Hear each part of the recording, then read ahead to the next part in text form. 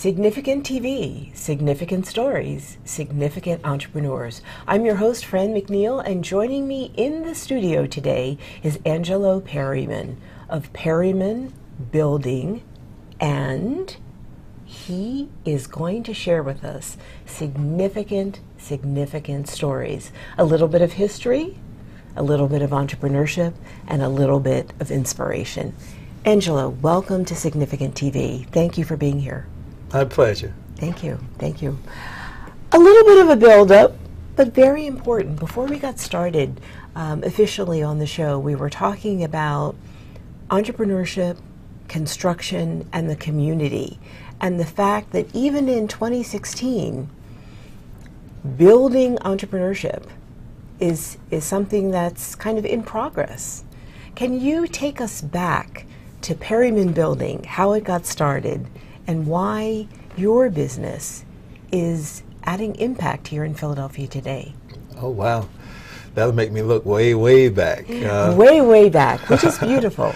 Well, my father is the founder of the firm. It was founded in 1954. It was founded in a small town called Evergreen, Alabama. And if to put that in context, that would be about 5,000 people in a region of 3 counties. My father initially was a farmer. In an effort to try to gain some more skills, he decided to enlist into the Korean War, where he picked up trade skills from carpentry to plumbing to masonry. But the thought was that when he came back from, I should also say that he was a Bronze Star and Purple Heart recipient. So when he came back from the war, his belief was, as it was in those days, that you would go to work where your parents worked. But his experience with worldly things and people, being a part of a group of military officers that are from all parts of the world and different views, he wasn't received as welcome as he thought he would be for that job opportunity. So he had to go to his toolbox, and he started by way of doing specialty trades as home repairs, and he turned his home repair effort into a business. And now as the second generation operator, which is now puts our firm 62 years old, we've been involved with over 1,000 projects in the Philadelphia region. As most currently, we were the local construction manager for the Democratic National Convention venue at Wells Fargo this year. A huge project. Very huge project. 6 weeks to put together a national venue that the world would see. Right. And so we take a lot of pride in knowing that a small town firm stuck with it and accomplished something that had national recognition. Wow. From Evergreen, Alabama to Philadelphia. Yeah. You're growing the business, and potentially it'll be a third-generation business. Tell us about the growth of the business in Philadelphia and some of the projects that you've been involved in, and why you took those projects, why they make a difference to you. Well, it wasn't a direct from Evergreen to Philadelphia. The firm, as a part of my personal development, I worked on an oil quenching system in Prudhoe Bay, Alaska, multi-security prison facility in Detroit, Michigan, Lexan facility in Burkeville, Alabama. So it's been several projects. It wasn't quite as simple as that. But since we've been in Philadelphia, we were a significant part of the Pennsylvania Convention Center construction. We just recently completed a project for Children's Hospital, which was the Family Care Center on South Broad Street. So we've had a number of projects that would be considered first of a kind, very unique, hard to plan, with unique expectations from clients that are very critical. So that has become part of your niche and part of your brand, that organizations can look to you, Perryman Building, to understand those specs and deliver Yes. on those specifications. Yes. Yeah.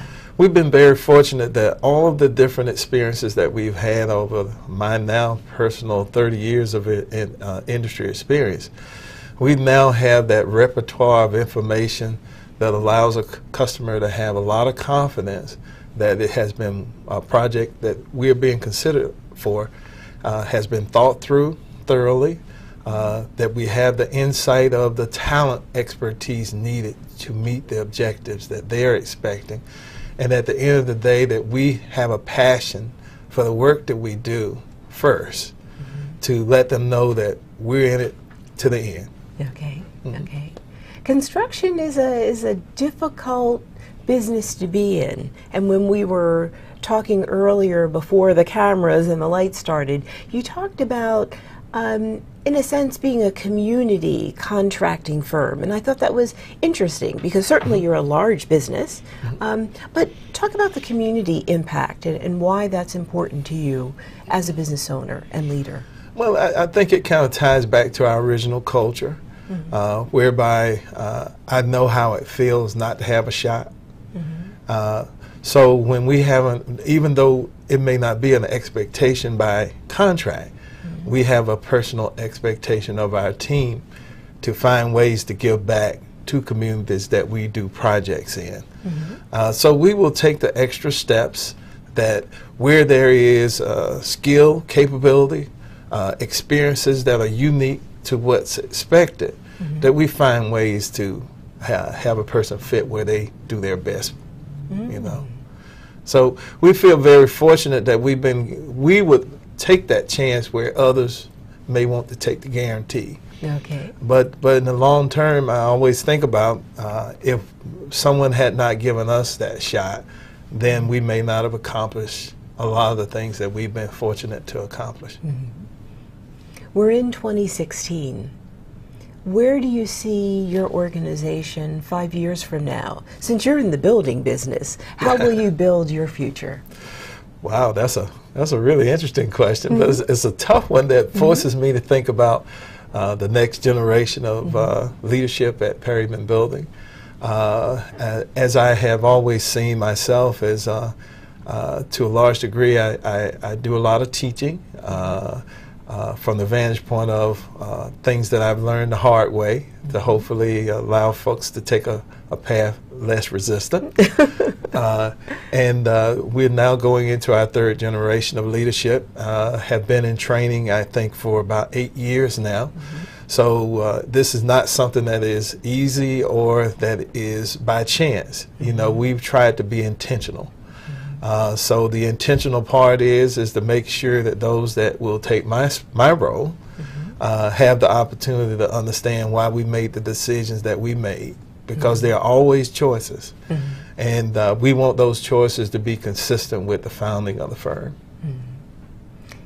You're really speaking to culture, beliefs, and values. Explicitly, what are the values within your company, and why or how do they make your organization unique? You know, our motto is we build your vision. So we take a lot of pride in just trying to understand what the client wants. In many ways, most clients find call us for those first-of-a-kind projects. So we try to take it to heart. What do you want your buyer to see? And if I can deliver that, then you will recommend us to others that may be interested in something unique, special, that deserves the proper gravitas. Wow, wow. So we like being able to say that we delivered what you wanted, and that you are satisfied with the end product. We use the words like, you know, my word is, if I tell you, is more important than any contract. Okay. You know, so to a large degree, it doesn't matter about size that you are. You know, it's what you're willing to stand with and stand for. How do you then, as a leader, teach that to not only the individuals within your business, but all the vendors that you work with, all of the advisors and people that are part of the entrepreneurial ecosystem here in Philadelphia? Mm-hmm. Well, to a large degree, because culture is different from, depending on who's looking at it. Mm-hmm. You know, we do it one at a time. Mm-hmm. We've never made decisions totally focused on revenue. Mm-hmm. It has always been about character. Can we work with the person? Mm-hmm.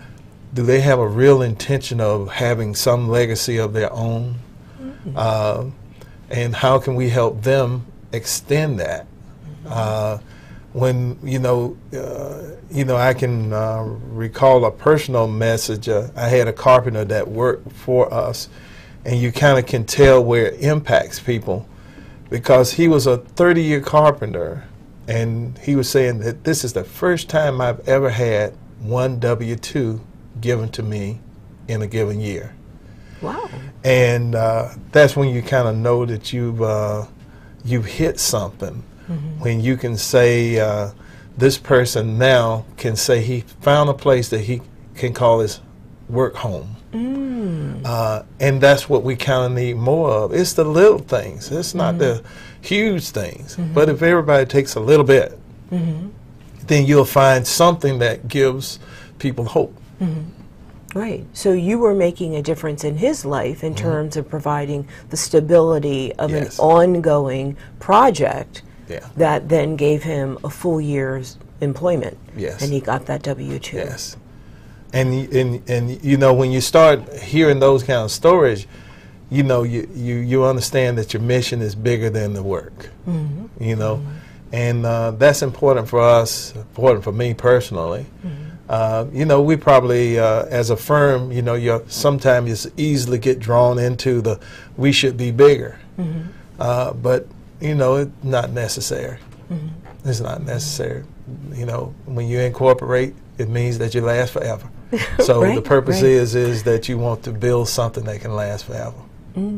So we're 62 years into it. 62, wow, that's fantastic. That's fantastic.